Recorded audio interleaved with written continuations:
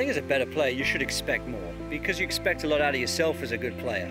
You know, you expect to play well every time you go out there. I'm very demanding of myself. I believe that I can hit a ball to a yard. If I give myself the right inputs, if I judge the wind correctly, if I have everything set up, I feel like I'm going to hit a good shot. I want to see it in the window that I expect to see it. I don't want to see it higher or lower. I don't want to see the spin rate knuckling or rising into the breeze. When I put the right feel on it through impact, I need to see the ball do what I expect it to do. When I look down at a player's iron, it's got to look clean. That's the one word. Clean lines, simple. The offset needs to look right, the leading edge needs to look right, the top line needs to look right, the flow of the toe needs to look right. When I put it down, I'm going to feel something. That's the stuff that you can't test on a robot. That's what a good player feels. I'm willing to embrace technology. You know, we are human, we do miss-hit shots. If you can give me a club that's more forgiving, I'm going to take that every day.